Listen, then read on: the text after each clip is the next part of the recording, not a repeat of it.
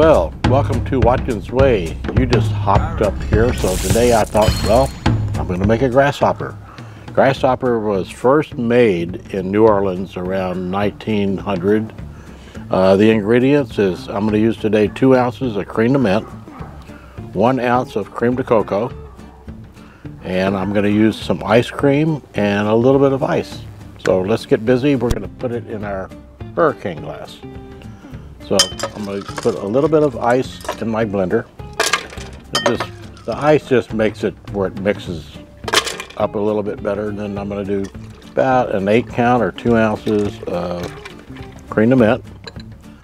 Do a 4 count of white Creme de Cocoa, 1 ounce. Then I'm going to dump in, see if I can get this in without ice cream kind of melted a little bit, but that's okay. It'll blend up a little bit easier if it's melted anyway. So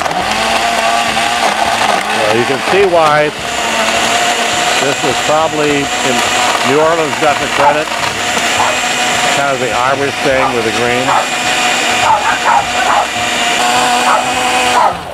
All right, now we got our grasshopper ready. Let's pour it in our hurricane glass. Look how good that looks.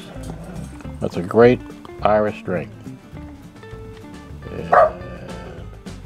When I was a bartender, I would always have a little bit left over, and I would always pour it, and then I would take a sip of it just to make sure that it was perfect for the customer.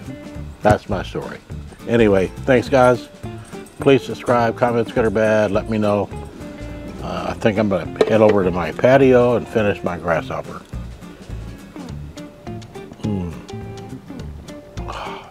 So good.